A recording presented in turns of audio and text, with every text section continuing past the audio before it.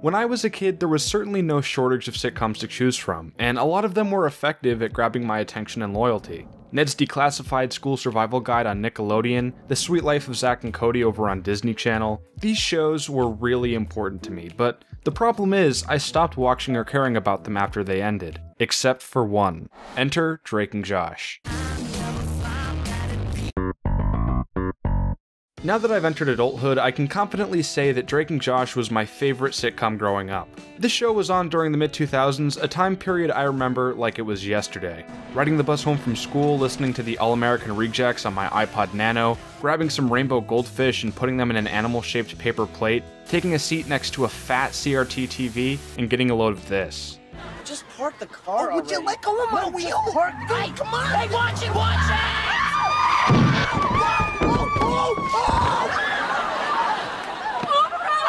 In all seriousness, I want to talk about why I enjoy Drake and Josh so much because it was absolutely instrumental in forming my sense of humor and, in my opinion, raised the bar for children's sitcoms. I'll also preface my thoughts by saying that this video is less of a review and more of a personal, nostalgia-biased summary of my admiration for this show. Without further ado, let's get this show on the road.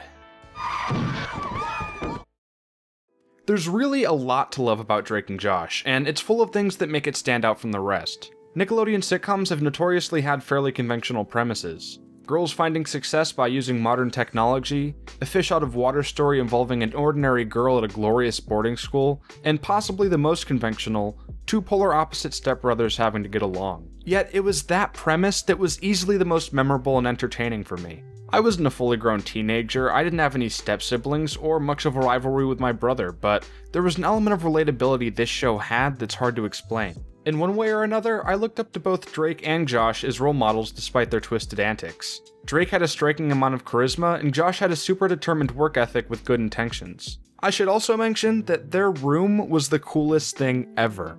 Obviously, I realized that this was a set built on a soundstage, but I grew up in a relatively small household, so I always dreamt of having a lofted bed and sofa surrounded by loads of knickknacks and open space. It just seemed like a really cool area to hang out in. I know I'm putting this show on a very high pedestal, but it had a wide range of weirdness and physical comedy you couldn't find anywhere else. I heavily criticized the last show I reviewed for having tons of random humor, and yes, Drake and Josh has its share of that, but the random humor here usually works within the context of the scene or the dynamics between the characters. Unlike Planet Sheen, there's some form of setup for most of these jokes, aside from non-sequiturs, and the characters in Drake and Josh are, for the most part, genuinely funny, as opposed to awfully annoying. For example, you have people like Crazy Steve, who acts bizarre as all get out, but there's always other characters on screen to neutralize that situation. Just stay back! Stay back! Hey, you ate my enchilada! Wait, no. Okay. She'll be coming round the mountain when she comes. She'll be coming round the mountain when she comes. What makes Drake and Josh feel so universally appealing is the fact that it's more of a family show than a kids show. It aired on a kids network and featured a lot of kids, but it had enough substance to let almost anybody take something away from it. It didn't entirely focus on that 6 to 11-year-old children's demographic like many of its contemporaries did. The Parker Nichols family was full of differing personalities, albeit full of cliches and tropes, and the show primarily featured adults or older teens as the secondary cast, which isn't typical for a kids sitcom. Also, Drake and Josh played high schoolers, but in real life they were legally adults for most of the show's run. In my opinion, their maturity and past experience acting made them capable of giving much more compelling performances than what most other child actors could probably do. And although the cast was mostly men, I don't necessarily think it was a show for one gender or the other. It was well made and anyone could enjoy it. Boys wanted to be Drake and girls wanted to be with Drake. Another aspect of Drake and Josh that made it much more accessible to other age groups was the comedy. I wouldn't go as far as to say it had genius comedy writing, but man, this show is funny. The humor was always kid-friendly, but the show included some jokes that were more adult-oriented too. These jokes were usually non-sequiturs that were fairly harmless and flew right over the heads of kids like me. Hey, Josh! What? I think Megan has a fix for your little problem. I've been eating bran every day. Not that problem. In addition to characters saying insulting one-liners and Josh restating things in different voices, Drake and Josh surprisingly features a lot of physical, borderline slapstick comedy. There's plenty of exaggerated gestures and expressions alongside elaborate stunts and manic activity. Physical comedy is probably the most all-inclusive type of comedy there is because you can be any age and still think that people falling over is funny. It's generally inoffensive and doesn't require you to be in on the joke to make you laugh. Of course, comedy is subjective, and not everyone finds physical comedy funny. However, I think it undoubtedly requires a lot of talent to perform, and I really appreciate that. In the words of Martin Short, comedy is so subjective. If you trip and fall down, some people will laugh, and some people will say, oh, physical comedy is so pedestrian. Some people look at Three Stooges as lowbrow. Some people consider them artists. No one is wrong, it's just a personal take. And this probably goes without saying, but Drake and Josh is most definitely a product of its time.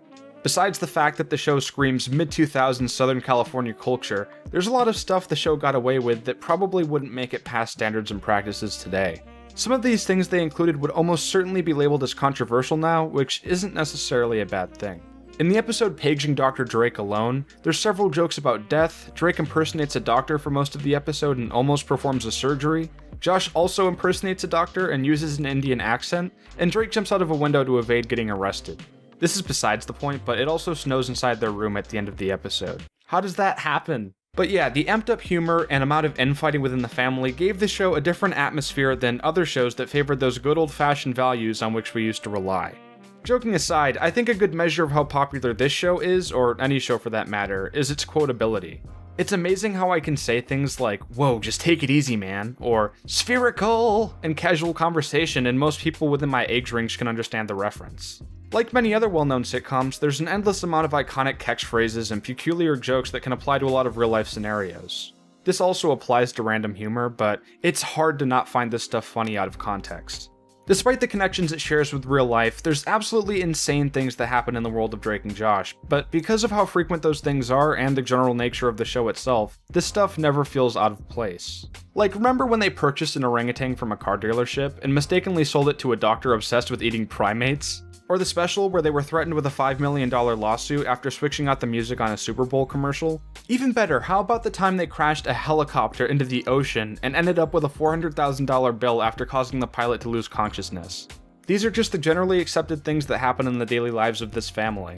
The collective amount of property damage, trespassing, and overall illegal activities the boys racked up throughout the series must have been ridiculous.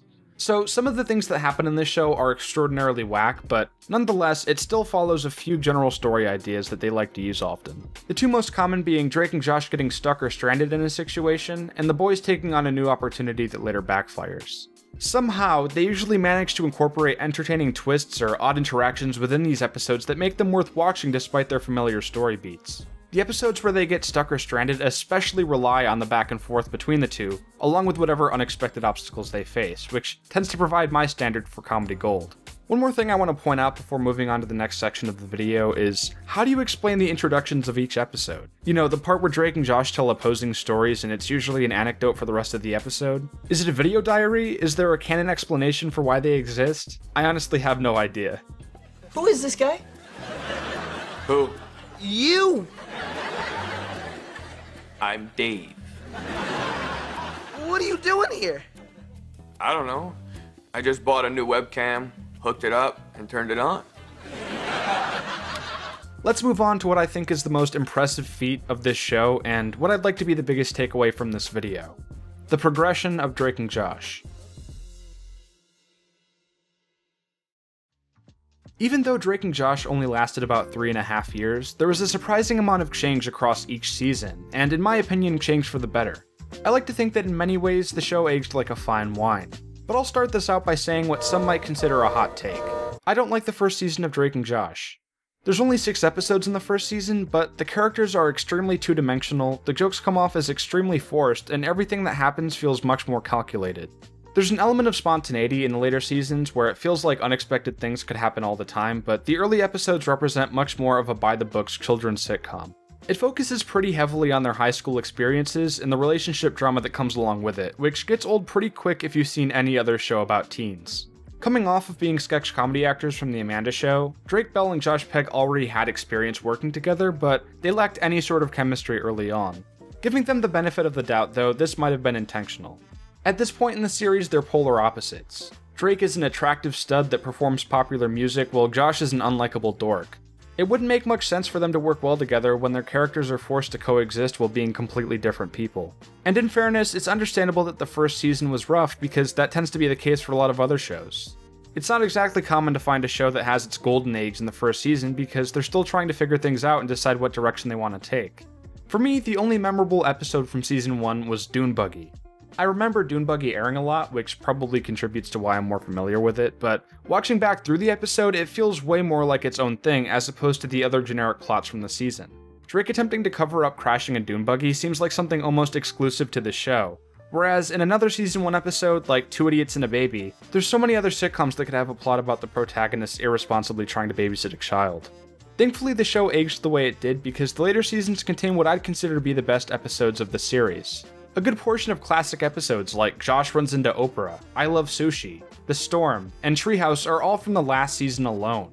By the end, Drake and Josh have a fulfilling dynamic that's really satisfying to see. In one way or another, this show had interesting character arcs with great conclusions. Drake and Josh start out as foil characters with a distaste for each other, but eventually they begin relying on each other, cooperating, and forming a strong brotherly bond.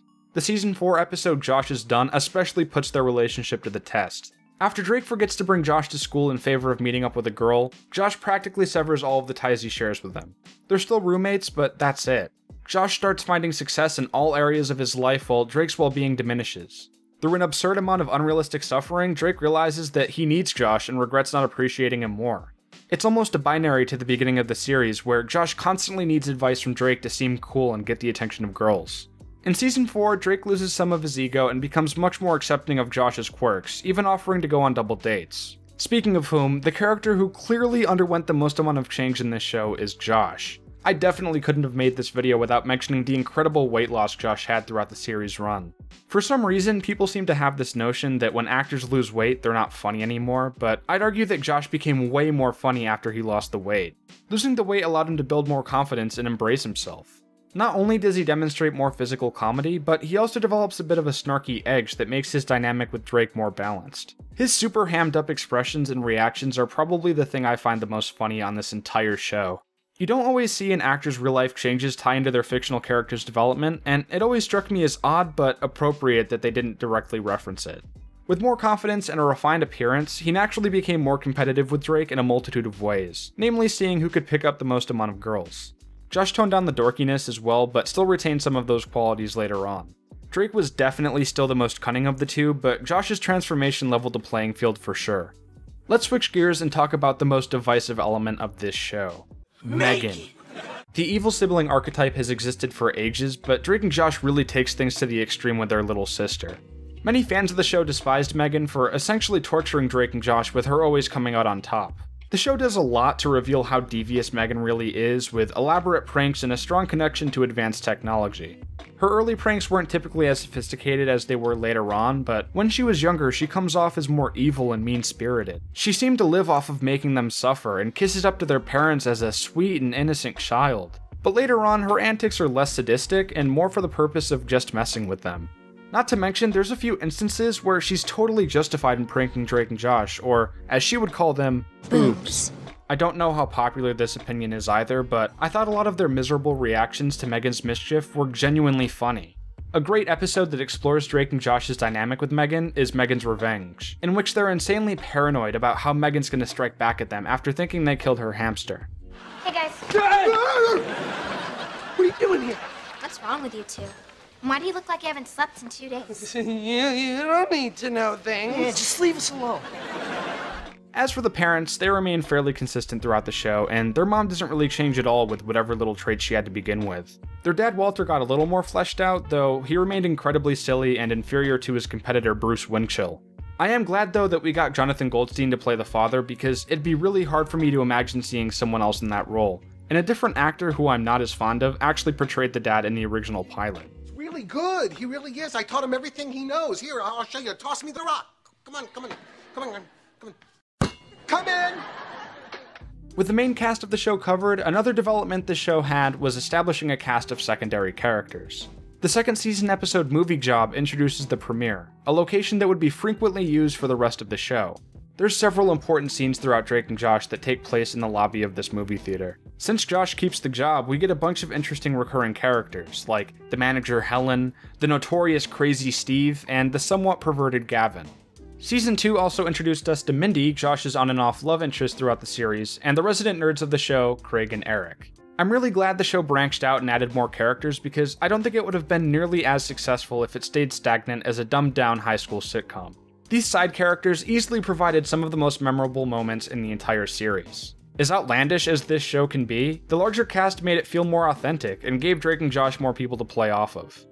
In addition to expanding its cast, Drake and Josh also became a more adventurous show in its latter half. While the first 2 seasons of the show mainly take place at either their house, the premiere, or Bellevue High School, seasons 3 and 4 use a variety of different locations, which adds a lot to the scale and production value of the show.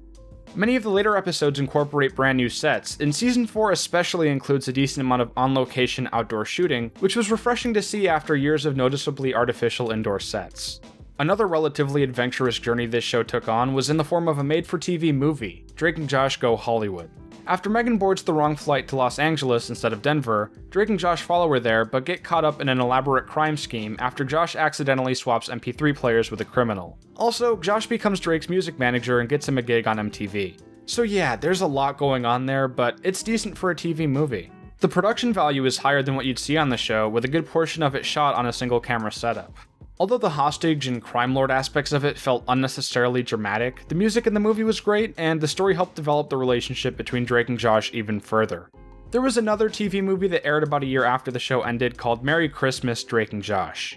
In this movie, Drake and Josh meet a lonely orphan and promise to give her foster family the best Christmas ever. Also, they get arrested and tormented by their parole officer. And for some reason, their parents decide to go on vacation again. I'll be honest here, as a kid, I was glad that we got to see more of Drake and Josh after the show ended, but I've never been a fan of this movie. I know I just praised the later seasons of this show for being adventurous, but this movie takes it way too far. Drake and Josh still felt like Drake and Josh later on, but this movie has a completely different identity, and it feels like it could be anyone's typical Christmas movie.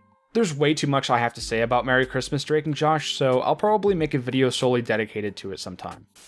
One more thing I remembered while editing this, Helen actually brings up Josh's weight loss in the movie because he's apparently too skinny to be Santa, so yeah, that's another reason why I pretend this doesn't exist.